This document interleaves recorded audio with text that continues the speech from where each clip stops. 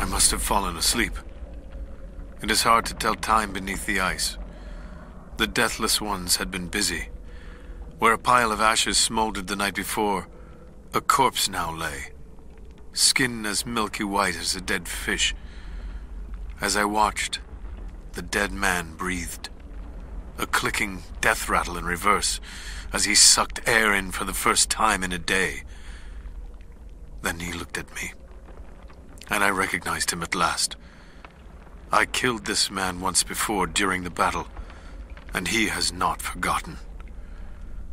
So I killed him again, crushed his new skull before he could stand, but his ashes smolder anew. I will not be here when he awakes.